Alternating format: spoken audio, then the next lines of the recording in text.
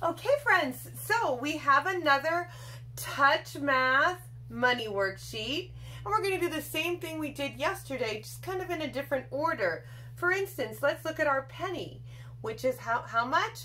1 cent, no touch point. So this is the back of the penny. We look over here and we draw a line to the front of the penny. And as you can see, no touch points, just a line, 1 cent. We come down here. Who remembers what this is called? You're right, it's a dime. And we count by fives, 2 touch points. 5, 10.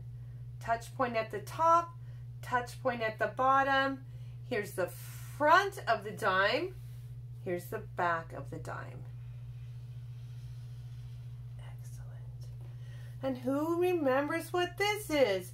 Quarter. This is a quarter and it's worth 25 cents. Let's count by fives. 5, 10, 15, 20, 25. 2 touch points at the top, touch point in the middle, 2 touch points at the bottom. Let's draw the line. Excellent.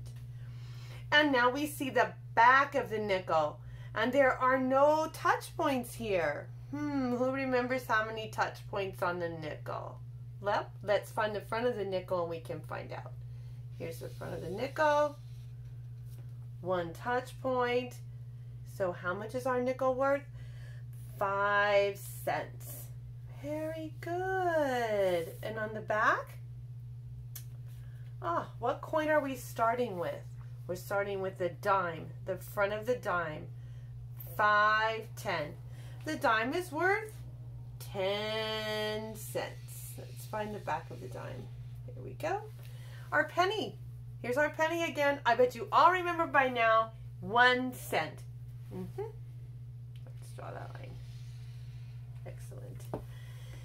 Here again, you have the quarter. 5, 10, 15, 20, 25. 25 cents. Front of the quarter to the back of the quarter. I think you're doing a wonderful job. Here we have our nickel. 1 little touch point, 5 cents. Front of the nickel. Let's connect it to the back of the nickel. Today you have a counting by 5 song. I think you had that same song yesterday. It's a fun song. Go ahead and practice that song again. And then you do have the Counting Nickels worksheet today. Let's just do the first one together and then you can do the rest on your own or with your families. 5, 10, 15, 20, 25. 25 cents. If you look at the top here, it will show you right there, 25 cents. So you have a little help on the top. So just remember, these are nickels. They're worth 5 cents. So it's just counting by fives. Very good. See you later.